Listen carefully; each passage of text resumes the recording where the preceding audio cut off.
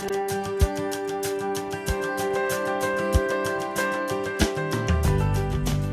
think that when we're talking about personalized learning experiences, we're probably perhaps on the cusp of being able to, not only want to say relax those, I would imagine if I were a teacher in a first grade or a second grade and I was realizing that most or more are actually above and not below, then we would have units of study and we'd have the ability to have quality instruction without worrying that the whip, the unfunded mandate whip of just the philosophy behind it wouldn't be there. And I'm trying to wrestle with what would happen if, and I've talked to a lot of people about this, and just to have this opportunity to express this at this level for a committee member, to me, I always try to wrangle with, what if it weren't the whip cracking for an 18-year-old?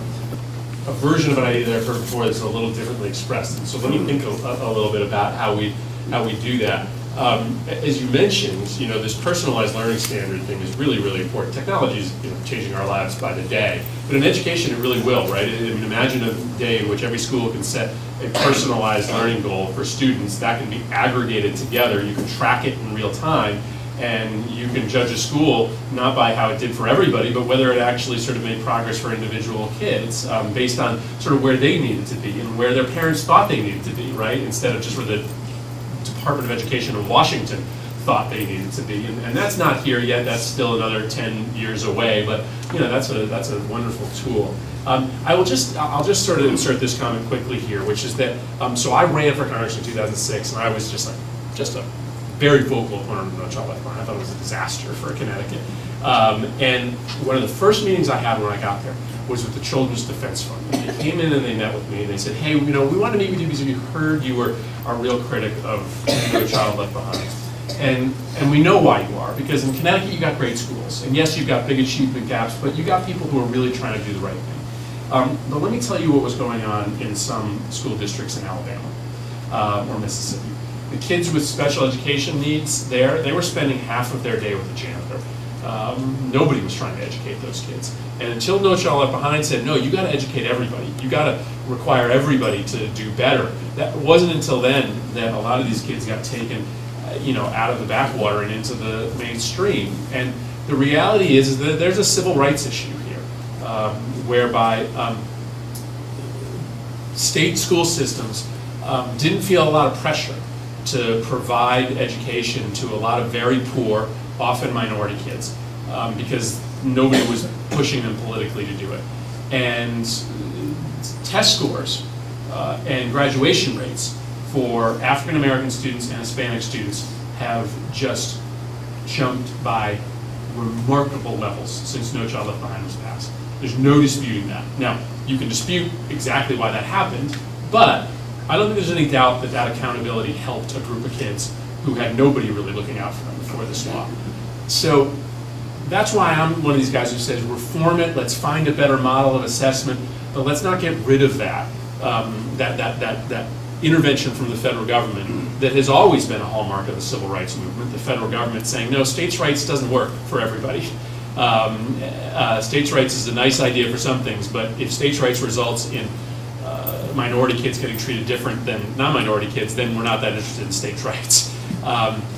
That's something that we need to talk about in terms of education. Can we take one more? Go ahead. Well, and the problem's just going to get worse, right? Because the era of defined benefit plans are over. And so everybody that used to have a benefit that they could just count on because they worked for a company or a series of companies for a period of time is done. Think of this scary statistic. More than half of 50-year-olds today have less than $25,000 saved for retirement, right? So that's nothing, right? That's gone in a year. And so those are people who are going to rely exclusively on Social Security. And there's a lot of talk about raising the retirement age, which works for some professions. There are definitely some professions in which people are working to 70, but there are also a lot of professions. There's still 12% of our workforce that works in manufacturing. Those are folks that can't work at a machine until they're 70 years old.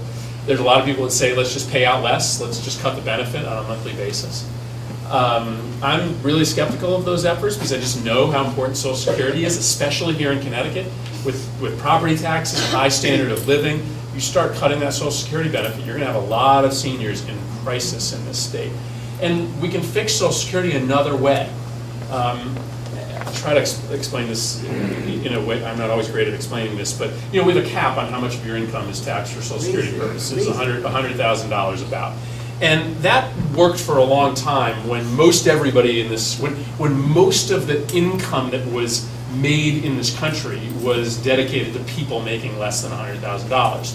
But because you now have this group of people, not a big group, only a couple percentage points of the economy, that are making a bigger share of the economy, right? So 1% of the economy, 1% of taxpayers have 20% of the income, and they're only paying Social Security taxes on a tiny portion of it. It means that more of the money that's made now is exempt from Social Security taxation than ever before. And so it used to be that about 90% of American income was taxed for Social Security purposes. Today that number is down in the low 80s. So only about 82% of American income is taxed for Social Security purposes. The reason is that the millionaires and the billionaires, and I'm not passing judgment, because those folks are only paying Social Security taxes on a tiny portion of their income. And so I don't actually think you need to get rid of the cap. I just think you need to raise it so that we're back to collecting about 90% of income for Social Security purposes. And if you did that, you wouldn't have to cut anybody's benefits, and you'd have enough money to run Social Security for the next 40 years. Listen, there may be a compromise in the end that results in a little bit from column A and column B, but my push is to say, in Connecticut, in a high-cost state, be very careful about reducing anybody's Social Security benefits.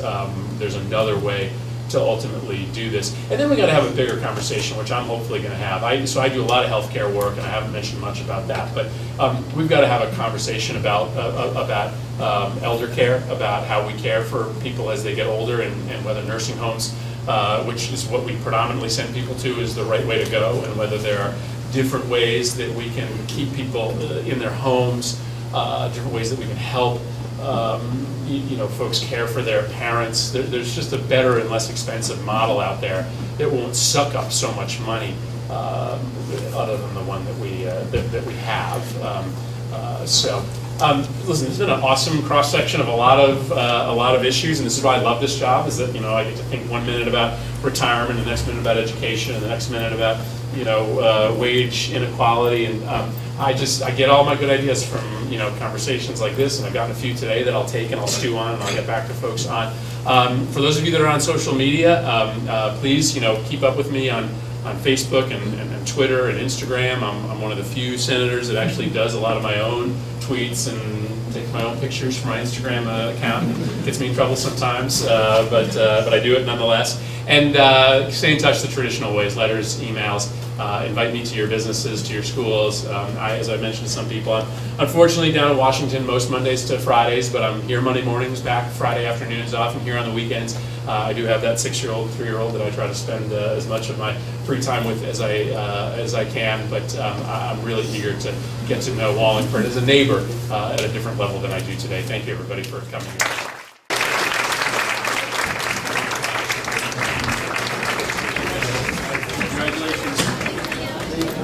Great name, Owen.